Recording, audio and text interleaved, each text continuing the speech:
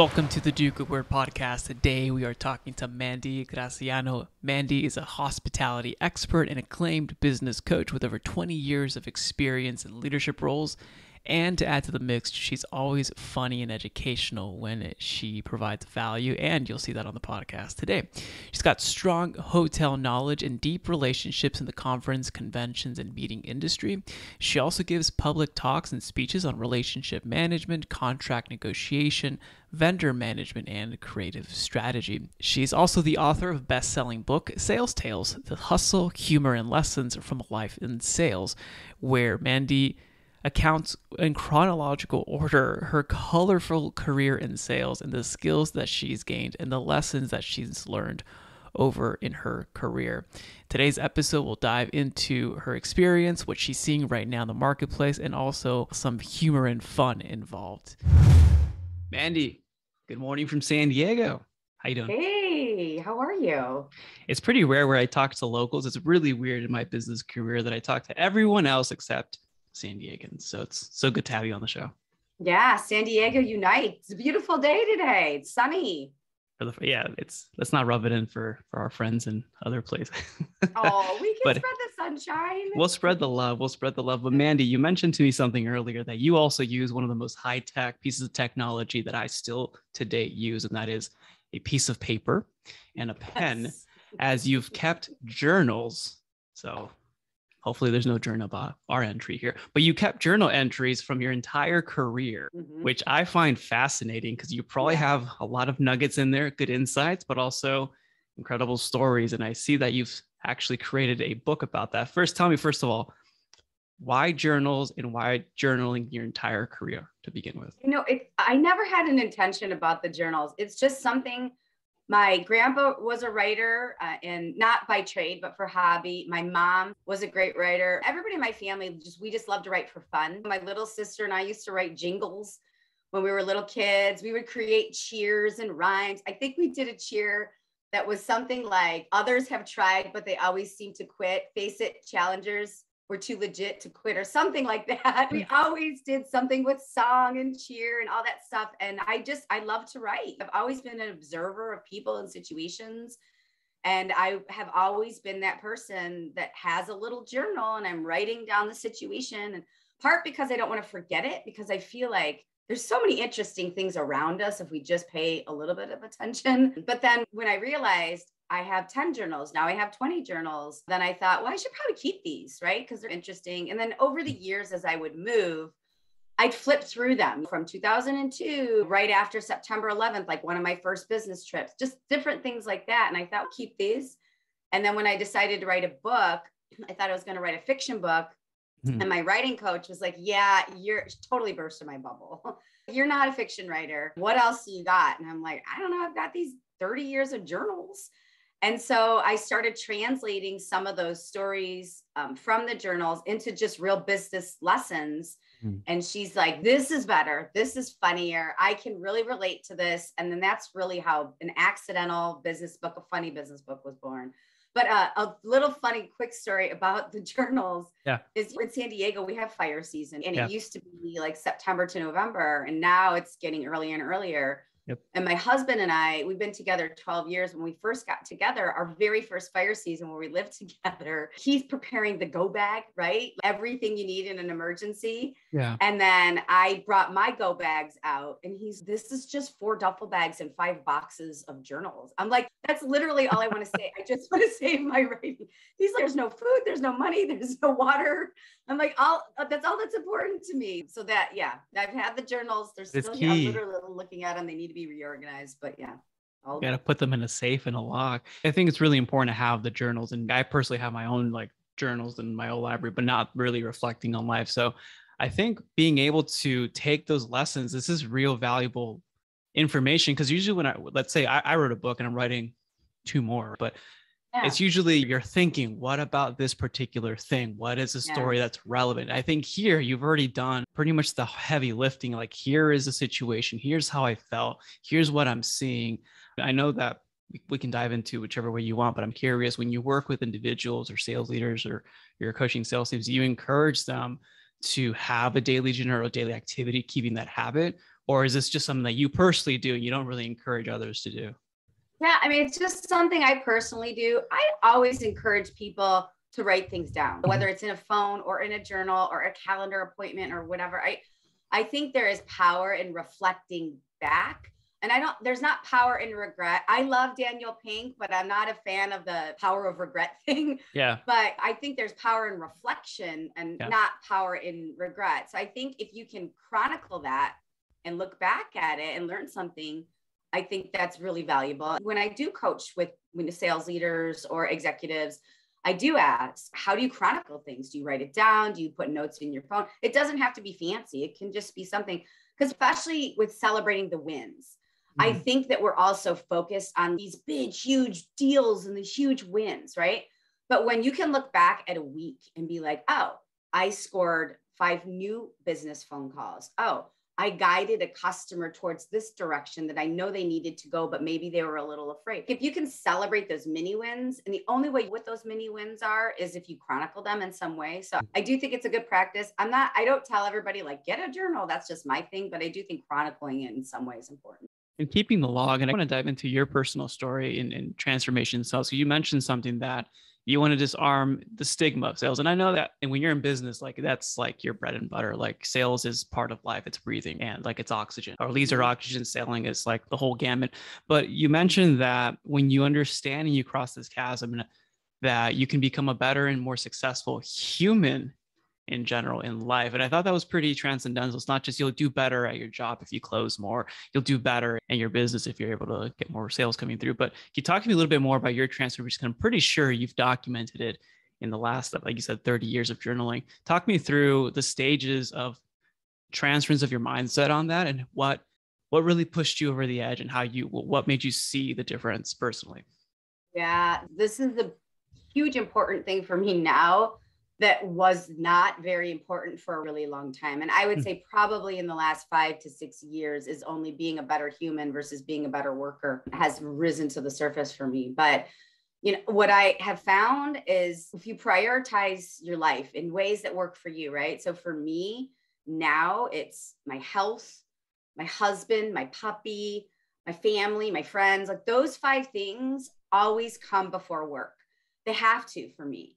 And then when those 5 things are at play and they're number one, or actually they all 5 sit at number one, then the work and the money and the business, it all goes into play because I'm more focused. I'm a better time manager. I'm just overall better human, right? So when you're giving back and you're doing good and you're really prioritizing things in that way, I have way more time to do better at work. And I belong to this club. It's an executive coaching club. My husband calls it a cult, but I belong to this club. It's called Build Your Life Resume.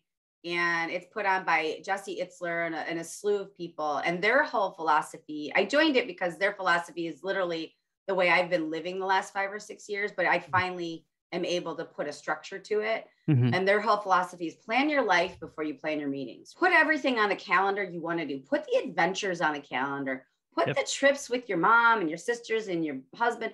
Put all that on the calendar first. And then you're going to fill it in with work stuff. It's something I work really hard at because I know this is hard for all of us. Working pays the bills and pays my mortgage and allows me to enjoy the weekends with my husband. And it's something I struggle with all the time, of that balance. And I don't like the word work-life balance, but like that. Oh yeah. Are you the same? Yeah. Yeah. What do you not like about work-life balance? The words work-life balance.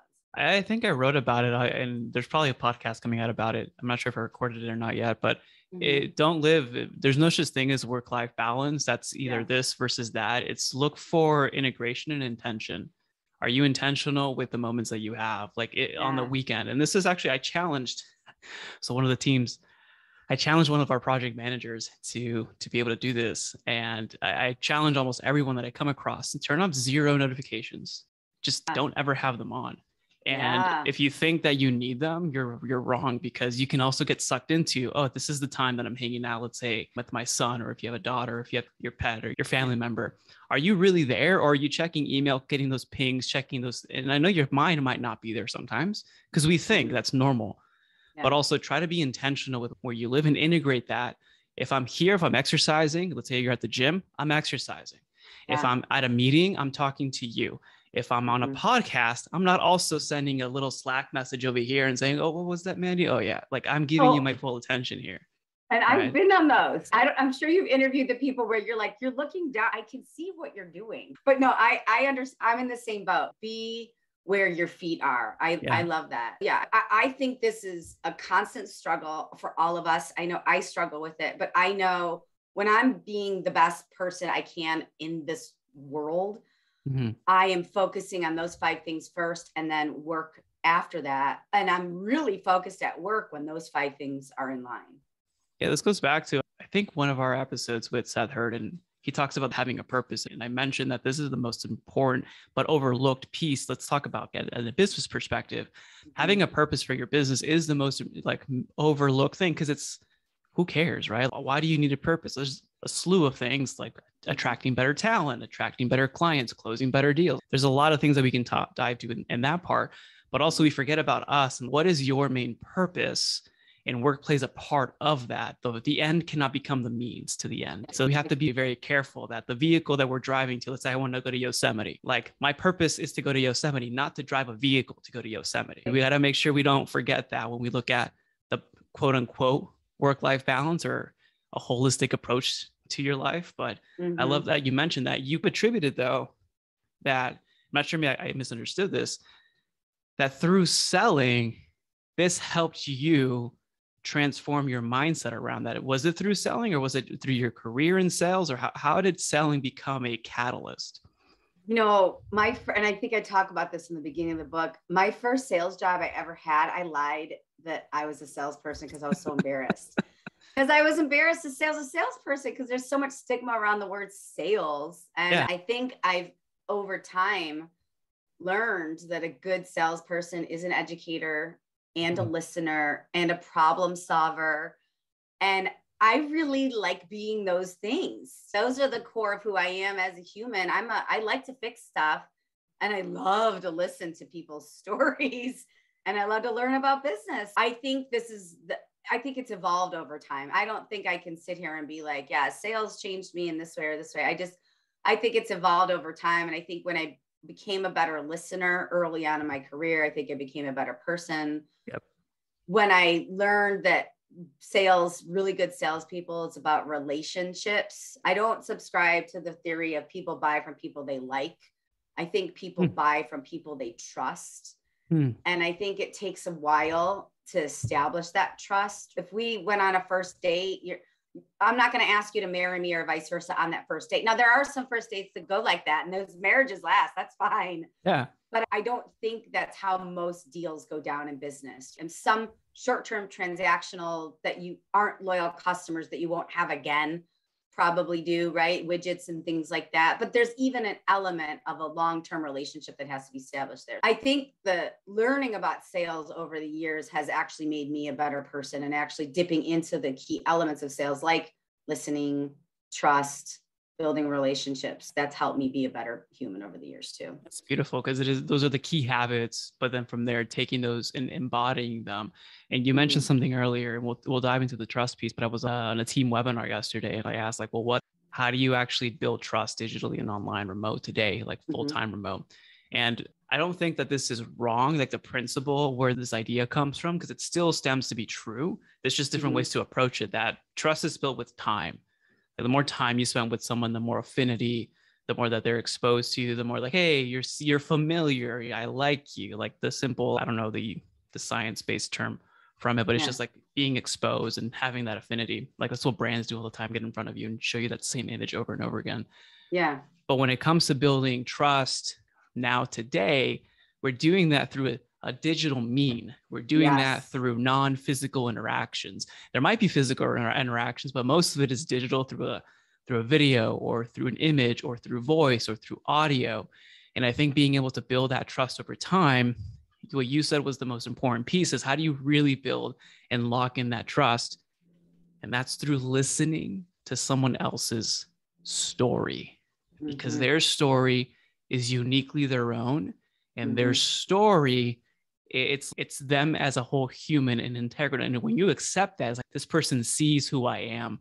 So How have you seen teams if in your coaching or in your practice or in your support, how are you seeing the most effective teams be able to engage in that relationship and transform those stories into a better conversation that allows them to guide them through a sales process?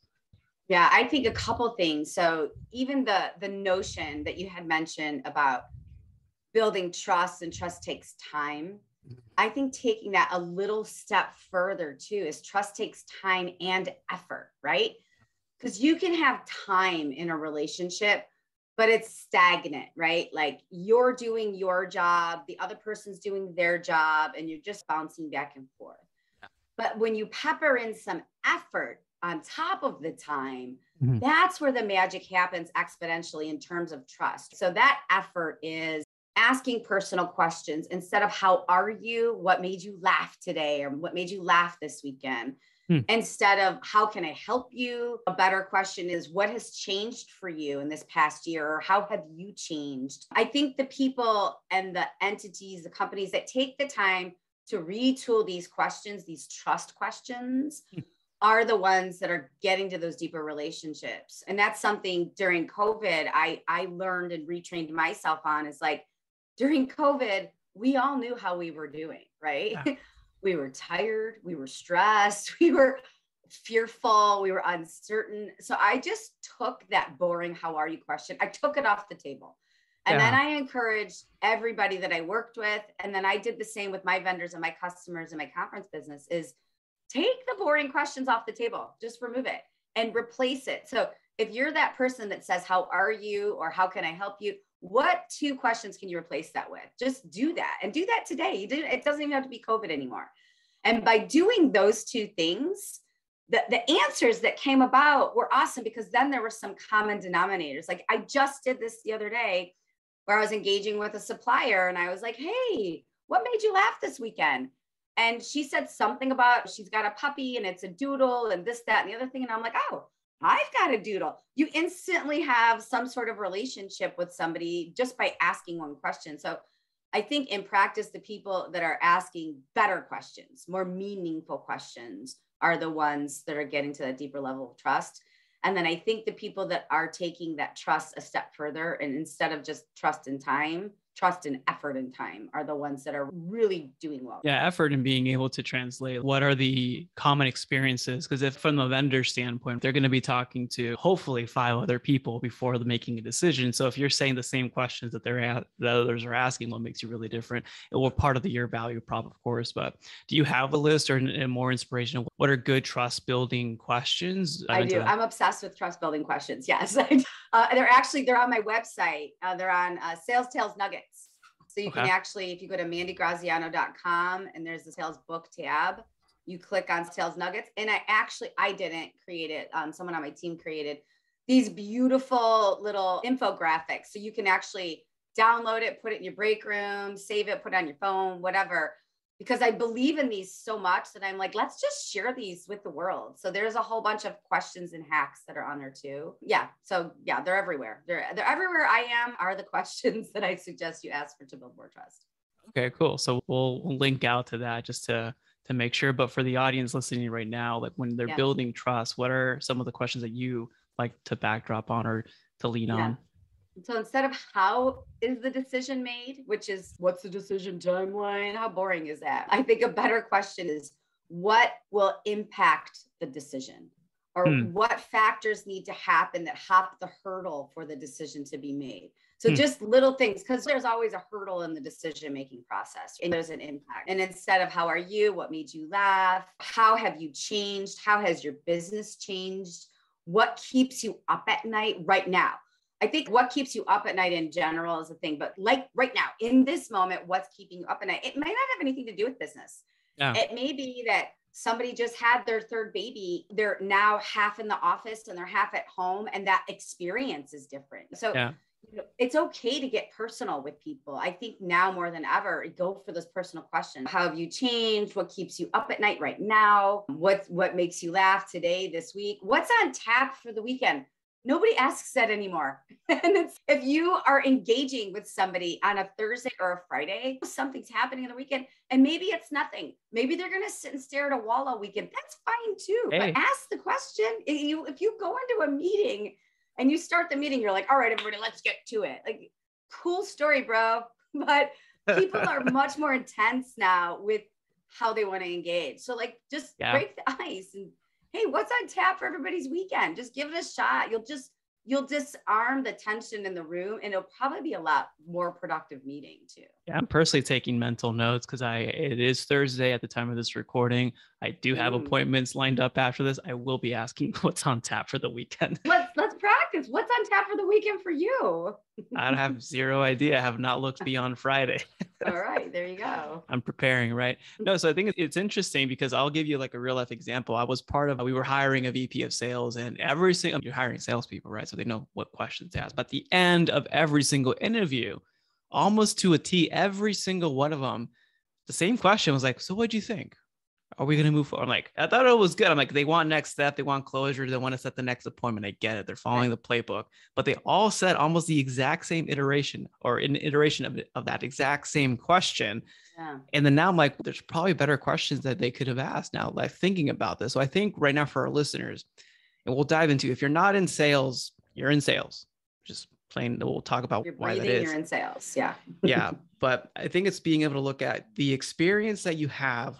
Let's say you run a coffee stand. Let's say you are doing consult calls. Let's say you're selling enterprise software. Let's say you're selling your own software, whatever it might be, those slew of opportunities or a service. It's looking at what does the customer experience look like?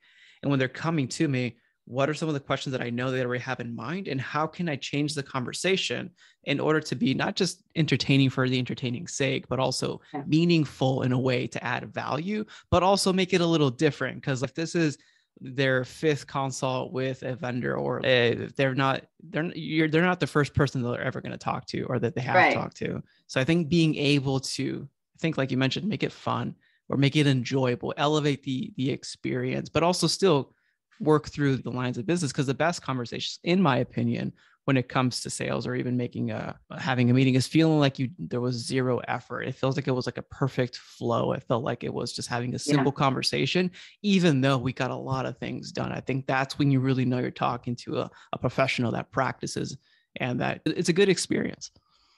Yeah, getting in the zone is a big deal, and not getting in the zone because you're thinking about what question to ask next, but going back to what you said before, be in that moment, right? Be where your feet and really listen to what they're saying, and ask questions based on what they're saying, not based on what you practiced should be the next question. And I think that's a big thing business owners and salespeople do wrong, is they'll go into a meeting ready. Or an interview, for example. I've actually coached a lot of people going into a final interview or a next interview, and they're like, here's everything I want to know. That's awesome. But if the conversation takes a reroute, go with that reroute and ask the questions pertinent to whatever a person on the other end is saying. So I think going into a conversation with your 5 things you want to ask, be prepared always, but also be prepared for a half-baked situation that something might redirect. Be flexible, completely flexible. And I think that takes a lot of practice. I'm curious to know what you think. I wrote about this. Is level 1 when you're selling. Level 1, you're selling a product or service. Level 2, you start selling transformations. But level 3, you're selling experiences. And I want to get your thought on that. I disagree with that. I think, I don't know if it's level 1, 2, or 3. I think you're always selling experiences and solutions, even if it's a widget. Uber isn't a taxi company. Uber is a technology company. Yep. So I think you're always selling either a solution or you're selling an experience, even if you are selling a widget. I think if you're selling the widget, you have to figure out what problem does this solve? What experience does this give? And sell that, offer that to the customers. How does this widget change somebody's life? Or how does this service make somebody's life better? And I think if you can figure what that piece is, then you've really got the keys to the kingdom.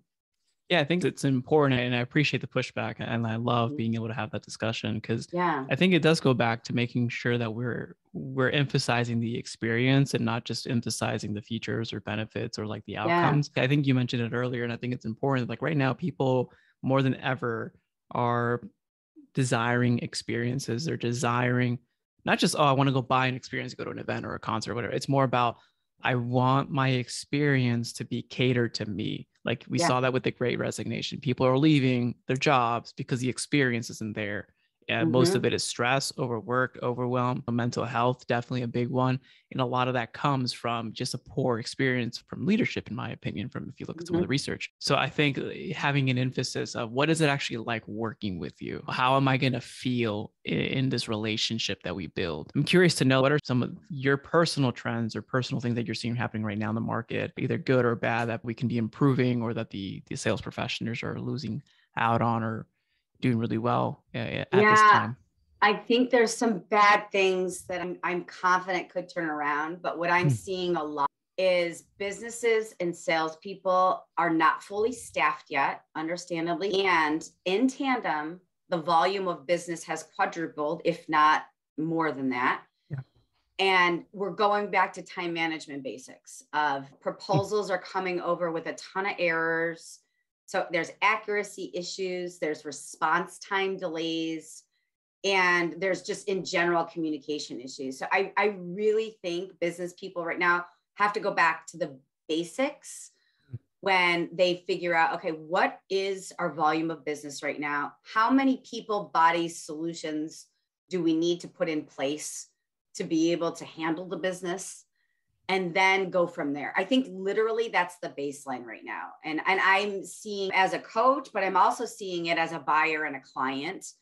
And there's so many simple solutions, right? There's schedule out your time in buckets and answer emails during this parts of the day and turn off your notifications. Something so simple like that produces productivity in a way that's great. And I think we talked about this earlier. I posted the question on LinkedIn, how are salespeople staying organized right now? Because I want to have that conversation. And then a couple people replied with tactics they're doing, but I want to hear everything everybody's doing because I think we can share information with each other right now. I know that's a frustration I have is when a salesperson is selling to me and they've given me a proposal and I've gotten proposals from like 50 vendors. And then I've shortlisted three products, 3 services. And then they come back to me and say, can you remind me what I offered again? I'm like, oh, wow.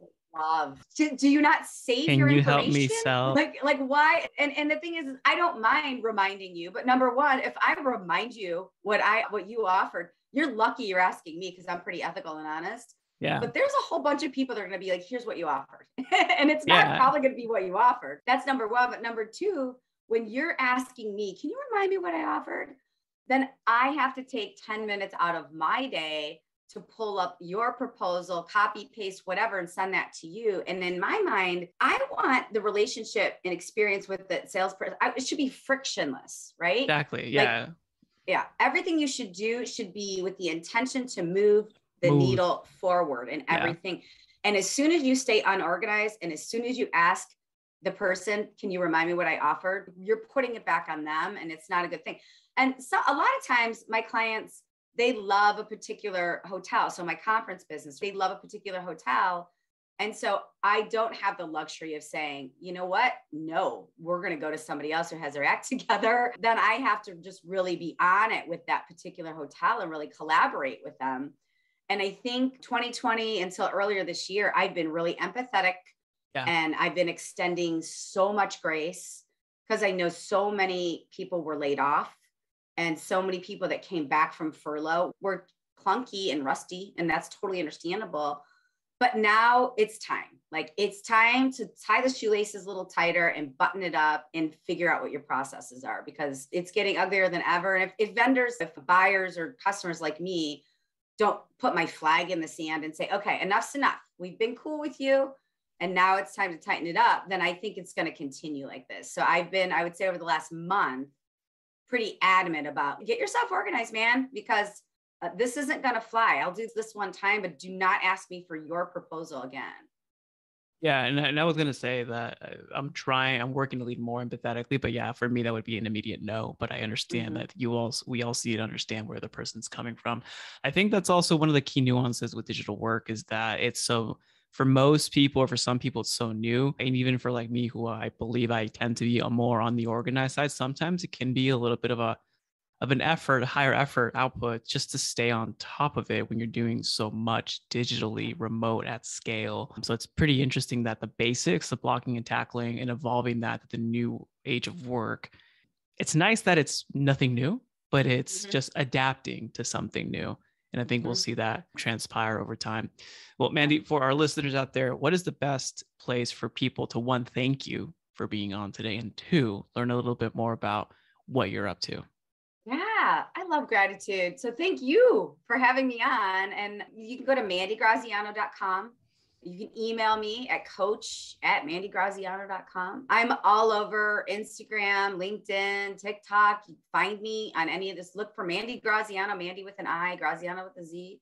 Find me anywhere there. And then my audiobook just came out a couple weeks ago. It's a build on from my book that came out in October. So you can download the audiobook. You can buy the book on Amazon. You can find me anywhere. Just Google me. Sales Tales of the book. We'll have the link in the show notes. And Mandi, thank you so much for being on. Thanks for having me. This has been super fun. Thanks so much for being here with us today. If you like today's episode with Mandi, please consider sharing this with someone who you might believe could benefit from Mandi's message. And if you have any feedback for the podcast or recommendations on topics you want us to dive deep into, or guests that you'd like us to have on the show, just go ahead and send us an email at podcast@dogoodwork.io. That's podcast@dogoodwork.io. And as always, it is an honor to be a small part of your journey. This is Raul Hernandez. Do good work.